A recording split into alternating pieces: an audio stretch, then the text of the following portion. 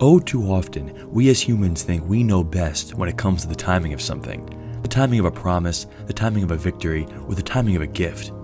One characteristic that our modern society is slowly losing more and more of is patience. We want everything, and we want it now.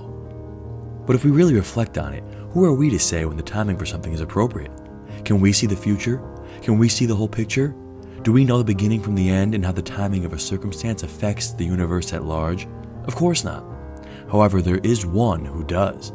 God Almighty sees everything and knows everything. He is the Alpha and the Omega, the beginning and the end, the author and the finisher.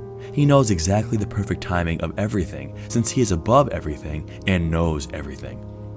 The Lord works according to His time, not ours, and we ought to trust Him in it. There are countless examples in the Bible where God made a promise or a prophecy, but it took years for it to come to pass in the earth.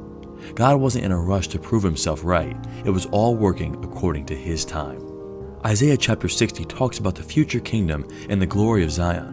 It is a wonderful chapter with many promises, but the final verses 20 through 22 say, "Your sun will never set again, and your moon will wane no more. The Lord will be your everlasting light, and your days of sorrow will end.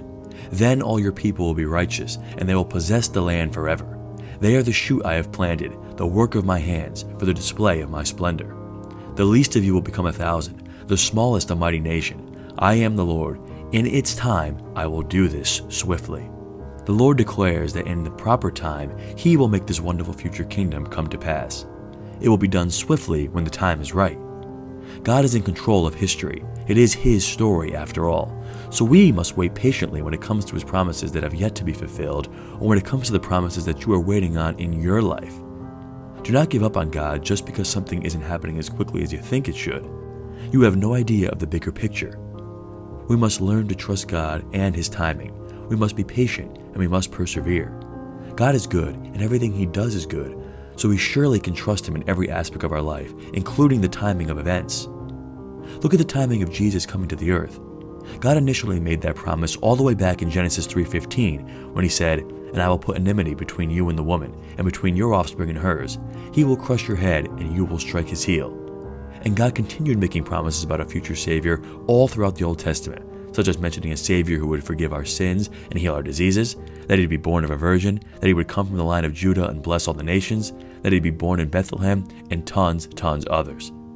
A lot of these were made thousands of years before Jesus actually stepped onto the earth, because God had the perfect timing for it to happen. He knew the exact time period that Jesus needed to come to earth, and when it was His time, the Lord did it swiftly. We can even look to Abraham and Sarah. In Genesis chapter 12, God promises Abraham that He would make him into a great nation, even though Abraham and Sarah could not have a child at the time. It wasn't until 25 years later where they finally had their child Isaac. See, it was according to God's timing that it happened. I'm sure Abraham and Sarah wanted the child as soon as possible, not 25 years later. In fact, we could see that they tried to rush God's perfect timing by having Abraham sleep with Sarah's handmaiden in order to provide a child according to their timetable. And this resulted in many troubles. So we need to align our timing with God's perfect timing. In its time, the Lord will do it swiftly. Habakkuk 2:2-4 says, "Then the Lord answered me and said, Write the vision and make it plain on tablets, that he may run who reads it.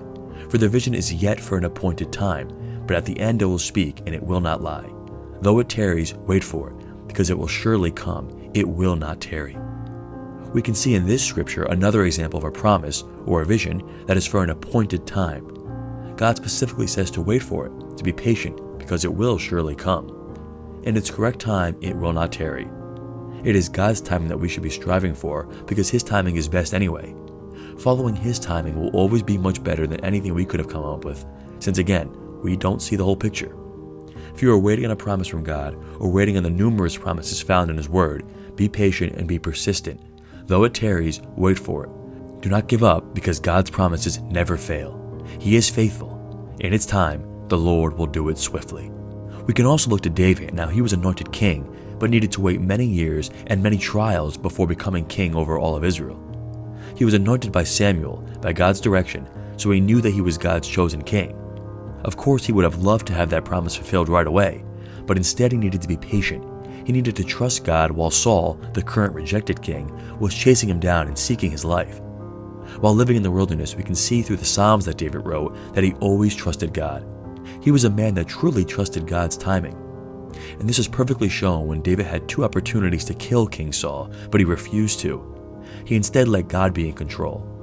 When David confronts Saul and says how he could have killed him, Saul says in 1 Samuel 24:18-20, "You have said today that you have done good to me. The Lord gave me to you, and you did not kill me. If a man finds the one who hates him, will he let him go away safe? May the Lord bring good to you for what you have done for me this day. Now I know that you will be king for sure. The nation of Israel will be made strong under your power." Even Saul knew that David would one day be king. Surely David knew it, but he was in no rush to supersede God's timing.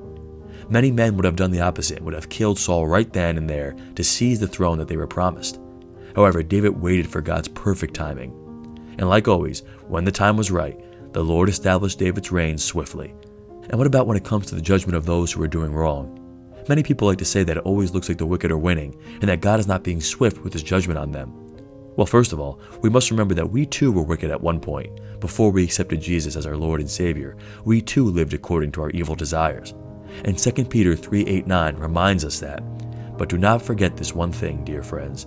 With the Lord, a day is like 1,000 years, and 1,000 years are like a day. The Lord is not slow in keeping his promise, as some understand slowness. Instead, he is patient with you, not wanting anyone to perish, but everyone to come to repentance." It is by God's mercy and grace that he was patient with us. Thank God that he was patient with me and didn't want me to perish, but instead waited according to his perfect timing, giving me the wonderful chance to repent. Thank God that he did the same with you, and thank God that he is doing the same with our neighbor, giving them the opportunity to repent of their sins and accept Jesus as the Lord and Savior. However, we do see examples of God's judgment according to his perfect timing often in the Bible. When the sin of a town or a person has reached its full measure, then God judges.